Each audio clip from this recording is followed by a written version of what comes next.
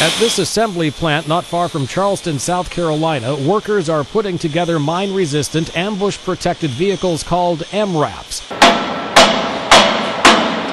They're designed to keep U.S. troops safe in Iraq and Afghanistan. The vehicles, which cost about $450,000 each, are made of specially made steel and thick planed glass.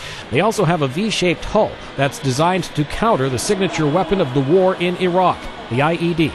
Well, it's important because the majority of combat deaths in Iraq are caused by roadside bombs, and the Defense Department needed to come up with something that would protect soldiers, keep them from getting killed and maimed.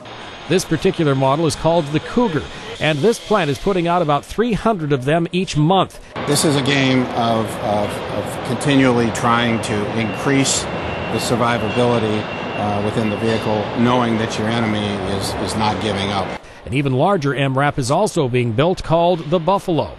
The vehicles have been attacked more than 3,000 times since they were first introduced overseas, but officials say only 3 Americans have died in those attacks. The reaction we hear is very, very positive. They like them. I mean, anything that can take you into harm's way and bring you back out unhurt is a good thing.